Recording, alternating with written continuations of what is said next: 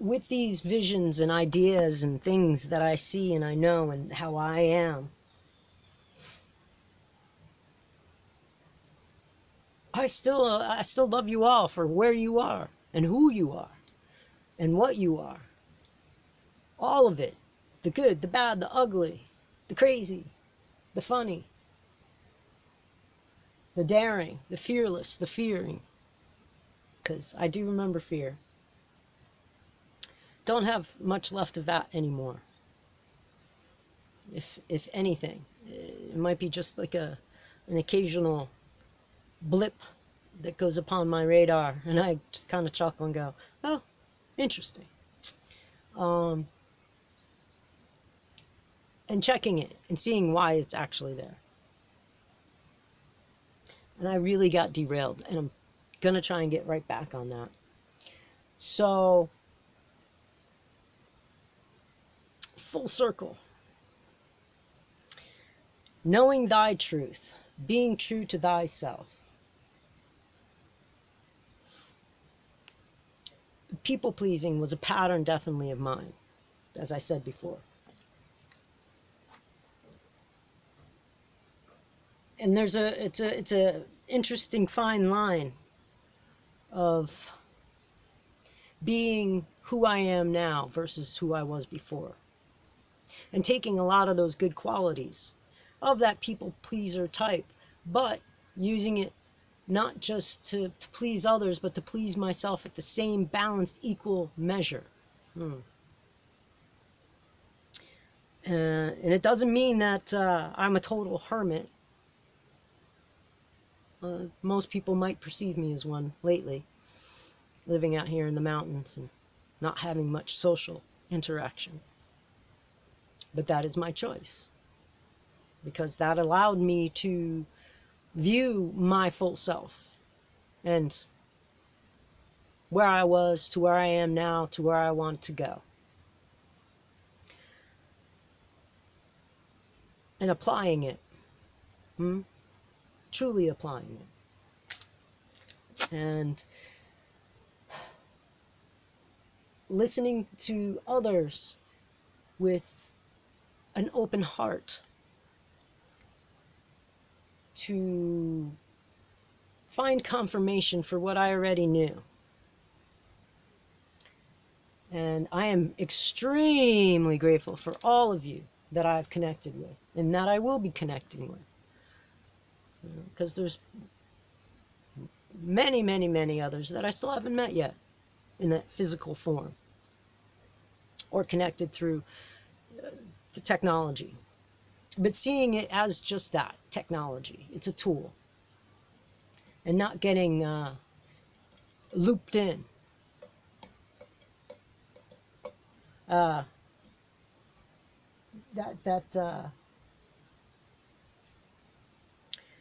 Illusional lore.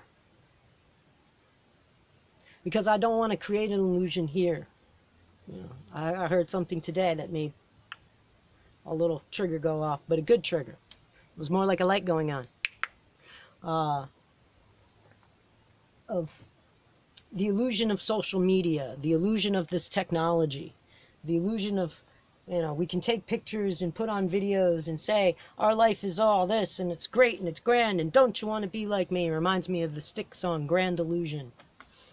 You know, check it out if you don't know it. It's a really good song. A lot of good lyrics in there. And just being authentic. Yeah. And raising your vibration and keeping that vibration and not getting sucked in, because these technologies will just, they're feeders. They feed off of our energy, especially if we don't use them wisely. They're a great distraction. I had a moment recently where I went to go have dinner at the house I'm staying at with the family. And they were all on their phones. All but one. Well, one was occasionally because there was a phone call. But it was just comical to sit there and just view this situation And the only glow I saw on their face was from the screens of their phones. And there was no conversation. And if there was words being spoken, they were talking to the machine. Not as in a conversation, but it's just like they felt like they were interacting with the tool. And they're really not. And I could see the suckage of energy being pushed into, better words, pulled from themselves into the technology, and the technology machine was just nom, nom, nom, nom, nom, nom, nom, eating it up. And then as soon as the dinner was over, they went right back to the technology and the phones. And I sat and I watched and I observed and I chuckled to myself. And I stood up and I said, this conversation is stifling. I can't take it anymore. And then my ego got in the way a little bit and said to one person who I've never met before, who was a stranger having dinner at the house, and he was playing a Candy Crush kind of game. And I said, no offense, I'm going to be a spoiler and say you're never going to win. And it's just a distraction and a suckage of your time and energy. And the owner of the household and I had a small little broken conversation about it. And I feel, as I walked away, that the point was entirely missed, to where I had to laugh at myself and say, you know, well, there's an old pattern of yours. You're trying to fix something. And these people aren't going to get it until they get it. They're not going to realize any of this. But I can plant a seed and just joyfully walk away and nurture that seed by leading by example. And that's what it's all about.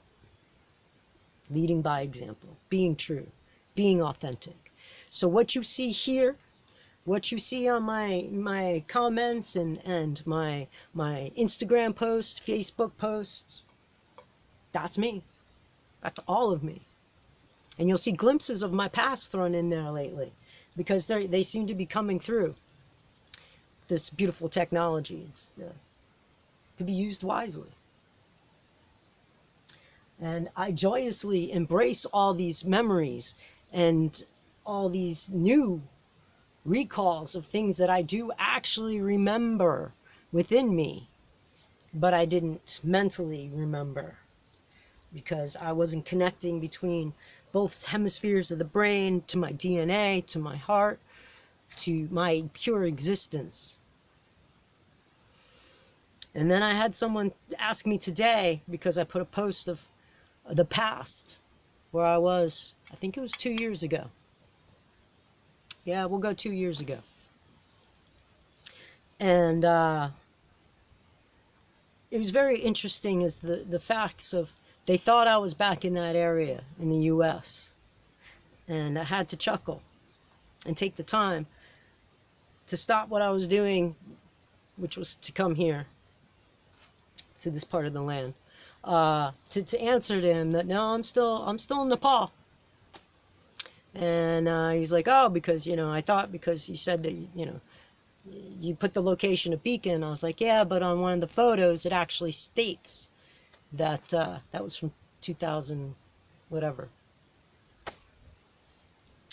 And you know, they are like apologetic for saying that they misread it, and now that they, you know, opened it up and saw for real. That's how we perceive things. Until we open them up, or really just take off the blinders, or take the moment to really take a look, because we only perceive so much because our minds are working in that capacity right now, where you could train and reprogram your mind to really absorb all that's coming in, all of it, even the stuff that I can't see behind me. Well, I can because of this technology, but without the phone, that I can see all around me and feel all around me, and then process it. You know, they say our eyes only process 1 or 2% of what we actually see, which is beautiful, because once you start training your mind to really process it and take it in and sift it through, one can really see the beauty and the magic and the wonder of this existence, excuse me, that's all around us. It's just phenomenal. And I'm going to quickly come to another full circle and a point here of, I had a thought of possibly sharing some of my dream work and talking about my dreams and sharing those experiences with you, because I am quite the lucid dreamer, where I can remember my dreams and be conscious within my dreams, which is sometimes a trip and a half, I'll tell you what. But if you're interested in seeing these videos, make a comment saying that you would like to see these videos about my dreams and what I experience, because it might resonate with you, or it might trigger something within you, and you might say, I don't remember my dreams, but I might be that one frequency, or to say something, or whatever, that energy exchange will trigger something within your DNA, so you can be conscious when you're dreaming, soul traveling. Thank you very much for all your likes, subscribing, all the new subscribers, thank you very much. All your comments, I really do appreciate them all. There's a time, and it seems to be happening a lot with other channels, that a lot of the comments aren't coming through. And I'm not very technology related when it comes to these things, nor do I want to waste my time. But if I don't respond or like or have any kind of interaction, it doesn't mean I'm